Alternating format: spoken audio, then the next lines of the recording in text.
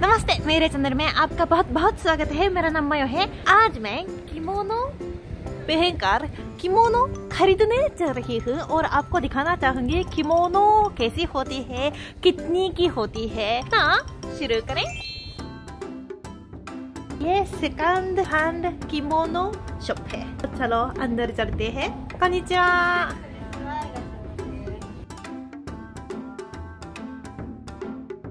सबसे पहले नजर में आती है रंग बिरंग प्यारी सी किमोनो। किमोनो स्टाइल और पहनने के तरीका समय के अनुसार बदलते हैं, लेकिन जब हम इस जमाने पर किमोनो पहनते हैं तब ऐसे पहनते हैं। लड़कियों के लिए पहले तो ये किमोनो है और नीचे में 2 लेयर्स है, ये थोड़ा दिखाने के लिए एक, और उसके अंदर में भी एक, और ओबी है, ये पिंक वाला ओबी कहते हैं ऐसे। और ये ओबी जिमे नामक ये धागा है और इसके ऊपर ओबी आगे करके एक कपड़ा भी है। लड़कों के लिए भी ऐसा है, 3 लेयर्स पहनते हैं और ओबी बांधते हैं। लेकिन लड़कों की किमोनो लड़कियों से ज्यादा तो सिंपल है। कुछ विदेशी लोग सोचते हैं किमोनो में 12 लेयर्स होती हैं। ये गलत नहीं बोलूंगी, लेकिन ये पुराने जमाने पर हेयंग एरा में अमीर लड़कियां यानी हाई क्लास लड़कियां 12 लेयर्स किमोनो पहनती थी, लेकिन इस जमाने पर कोई नहीं पहनता। और एक चीज, किमोनो के अलावा युकाता भी है। युकाता गर्मियों में ही पहनते हैं। आज के जमाने पर जापानी लोग दैनिक जीवन में किमोनो नहीं पहनते हैं। बहुत कम लोग, मतलब पता नहीं 1000 या 10,000 में एक ही इंसान दैनिक जीवन में किमोनो पहनते होंगे, लेकिन बाकी लोग किमोनो नहीं पहनते हैं। लेकिन गर्मियों में फेस्टिवल में जाने के लिए युकाता तो पहनते हैं। युकाता किमोनो से ज्यादा सिंपल है, कपड़ा तो एक ही है, और ये ओबी जो है ये बांधना भी ज्यादा आसान है। वैसे आम जापानीज लोगों को ना किमोनो ये पहनना नहीं आता होता। मैं अभी सीख रही हूँ, इसीलिए पहन सकती हूँ, लेकिन पहनना बहुत मुश्किल है। लेकिन युकाता यूट्यूब वीडियो वगैरह देखकर खुद पहन सकते हैं। इसलिए अगर आप जापानी कपड़े खरीदना चाहते हैं तो युकाता खरीदना अच्छा होगा। ये हकामा नामक कपड़े हैं, ये किमोनो नहीं है। अपने अनिमे में देखी होगी हकामा। तो ये एक जापानी पारंपरिक सॉक्स है, हम इसको ताबी कहते हैं। जब किमोनो पहनते हैं तब ऐसी विशेष जूते पहनते हैं, इसको हम जोरी कहते हैं। लड़कों के लिए भी ये जूते हैं और लड़कों के लिए किमोनो भी है। चलो खरीदारी करने का वक्त आ गया है। 着物のこの入ってる色を持ってくると、まとまるっていうふうに言われてるので、この色とかもめちゃくちゃ可愛くないですか？そうこれ確かにこれ、あーすごい合いますね。これはめっちゃ合います。 ये बढ़िया और थोड़ी महंगी किमोनो है, जिसको आप पहनकर किसी के शादी में भी जा सकते हैं। और यहाँ लिखा है अराएरु किमोनो, यानी ये कपड़े ना साधारण तरीके से आप धो सकते हैं। महंगी वाली किमोनो है ना, ये ड्राई क्लीनिंग में जाना पड़ता है। तो यहाँ पे 可愛いでしょこれもめちゃくちゃ可愛いでしょこれ。なんか王道ですよね。そうですね。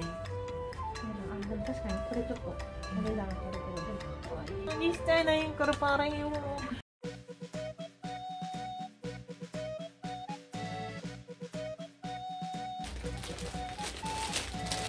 あ、でもやっぱ映えますね、これ。万能。鏡で見るとめちゃくちゃ可愛いんですけど、カメラで見ると黄色とかの方が映えるんですよね。確かに。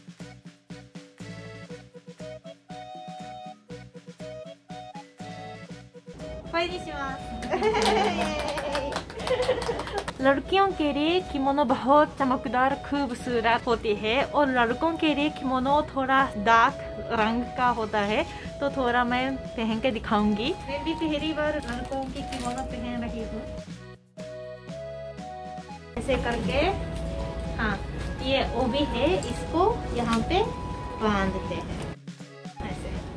ये फुरीसोदे नामक एक किमोनो है जो अविवाहित औरत ही पहन सकती है। 振り袖はあれですよね、長いですよね、これがね、すごいबहुत चमकदार है।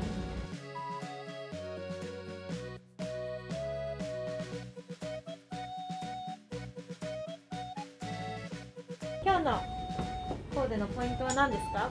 まずこの中に洋服をあえて着て、タートルネックで。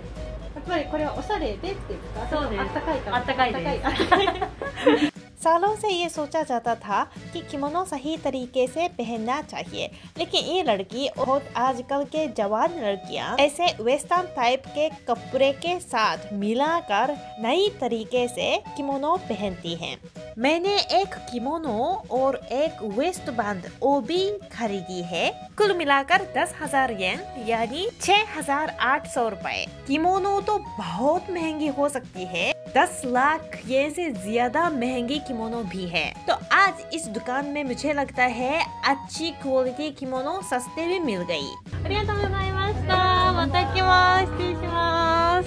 तो आपको कैसा लगा?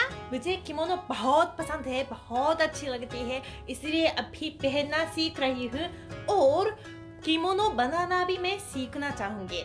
किमोनो बनाने में मशीन इस्तेमाल नहीं करते हैं, सब कुछ हाथ से करते हैं, तो बहुत मुश्किल है, लेकिन मैं सीखना चाहूंगी। और वैसे भारतीय साड़ी और किमोनो में कई मिलती जुलती चीजें हैं। एक, कपड़े को काटते नहीं है। जापान में कपड़ा तो ऐसा बेचा जाता है और इसको बिना काट के ऐसे किमोनो बनाते हैं। तो ऐसे ऐसे फोल्ड करेंगे तो ना एक कपड़ा जैसा फोल्ड कर सकते हैं।